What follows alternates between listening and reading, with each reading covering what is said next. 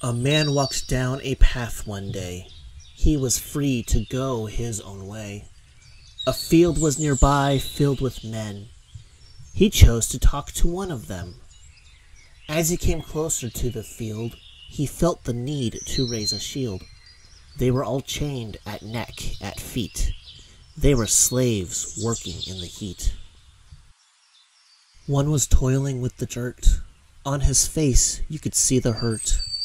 Once the free man got near the fence, the bound man looked up and professed, "You poor young man, you lonely thing, where is your taskmaster and ring?" The free man replied, "Can't you see?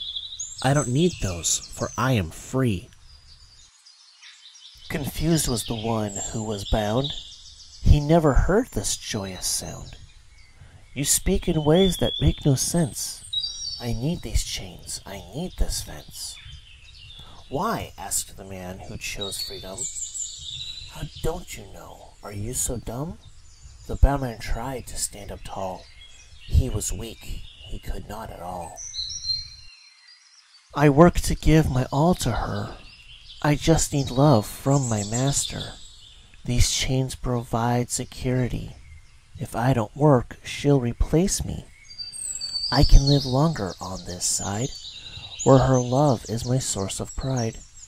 And if my love she notices, she may one day touch my penis."